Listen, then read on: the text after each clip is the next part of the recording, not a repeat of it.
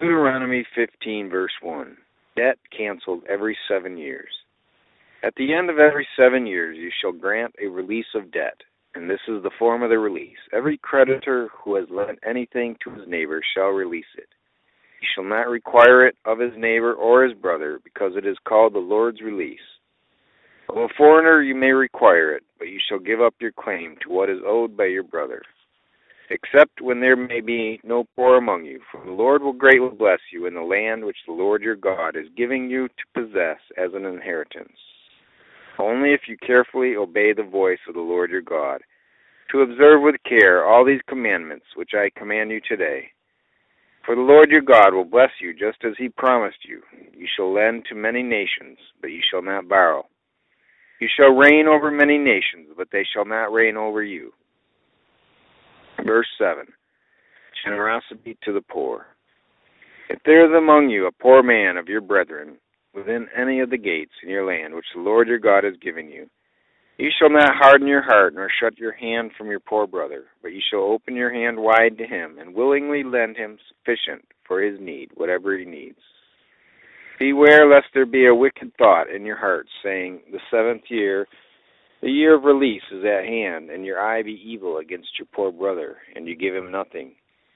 And you cry out to the Lord against you, and it becomes sin among you.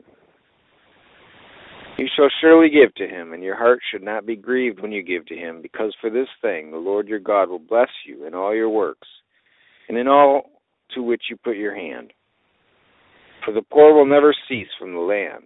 Therefore I command you, saying, you shall open your hand wide to your brother, to your poor and your needy in your land.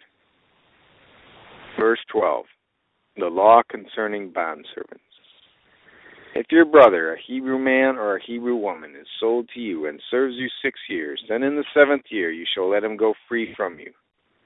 And when you send him away from you free, you shall not let him go away empty-handed. You shall supply him liberally from your flock, from your threshing floor, and from your winepress. From what the Lord your God has blessed you with, you shall give to him. You shall remember that you were a slave in the land of Egypt, and the Lord your God redeemed you. Therefore I command you this thing today. And if it happens that he says to you, I will not go away from you, because he loves you and your house, since he prospered with you, then you shall take an awl and thrust it through his ear to the door, and he shall be your servant forever.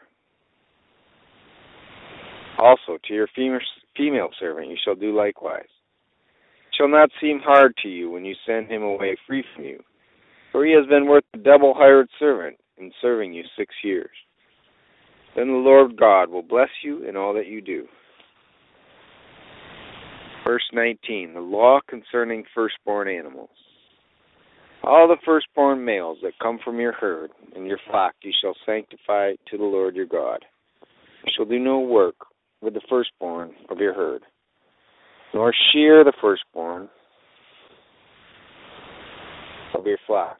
You and your household shall eat it before the Lord your God, year by year, in the place where the Lord chooses. But if there is a defect in it, if it is lame or blind or has any serious defect, you shall not sacrifice it to the Lord. You may eat it within your gates. The unclean and the clean person alike may eat it, as if it were a gazelle or a deer. Only you shall not eat its blood. You shall pour it on the ground like water.